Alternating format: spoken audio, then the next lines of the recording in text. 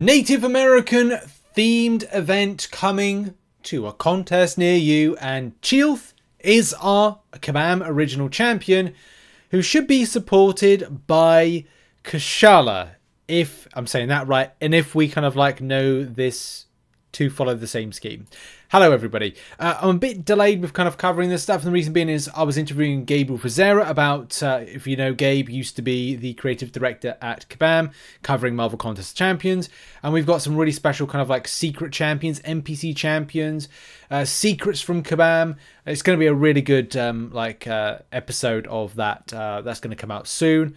And of course, looking at his new game. But of course, in this episode, this coverage right here is we're going to talk about New York Comic Con a little bit. I haven't watched the full part of it. I'm actually part way through, but I wanted to cover this new champion coming to game. We'll have a mop-up session of like information, if there is anything about from New York Comic Con. We'll go over it. But I wanted to cover, you know, the new champion, which is going to be right on screen now. If we can get this working. There we go. There you go. I click the button. So this is Chee'ilth. Chee'ilth? I can remember that. Say Chee'ilth, not Chee'ilth. Chee'ilth. Look, I'm excited about this. A little bit of what is it called? Just Native American themed month. I think it's cool. Like, I think a lot of us would like to see it.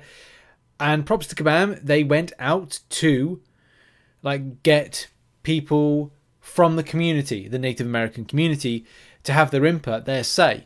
And I hope they continue to do that. Like, you know, if they do a champion that's Indian, go and speak to some Indian people to get an idea. Same thing I think they've done in the past with South American based characters and champions. You know, Japanese.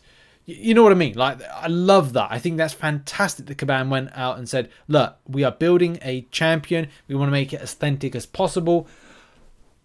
Guide us.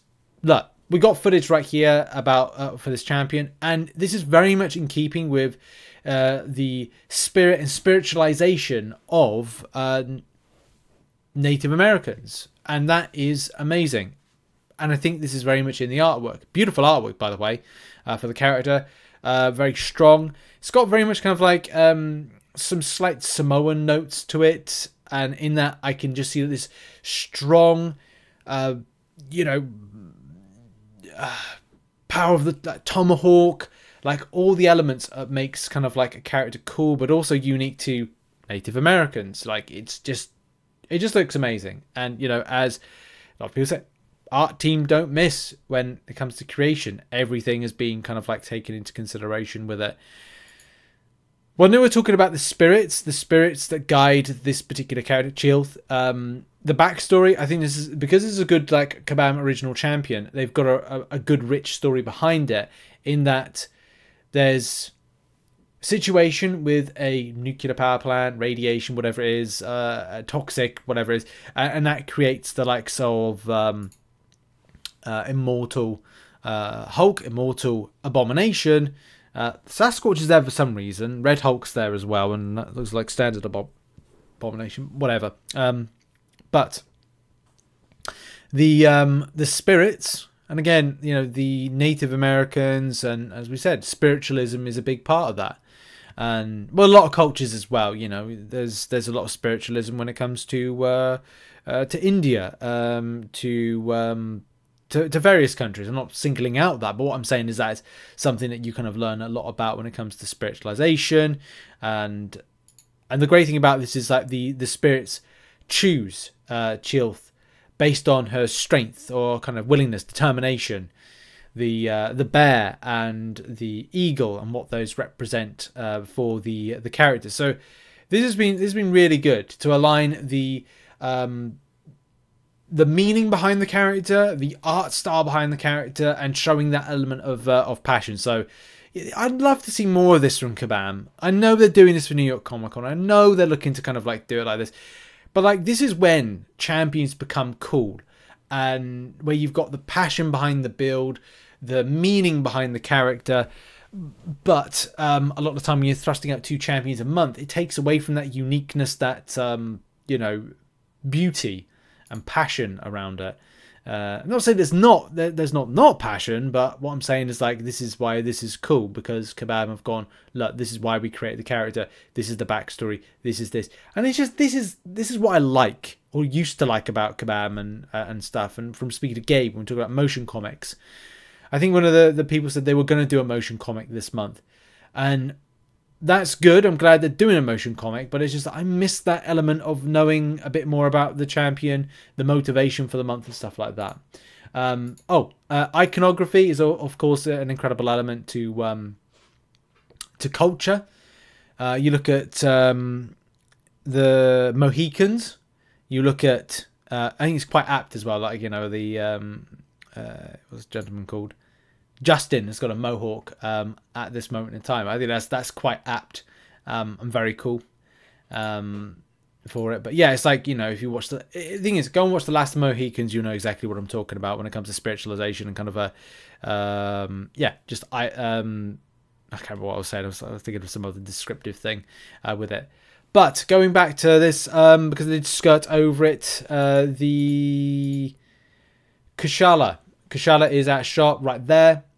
This may be the second champion coming in this particular update, which would be amazing because it's like a Native American themed month. This is what I was talking about. It could be a Native American themed month.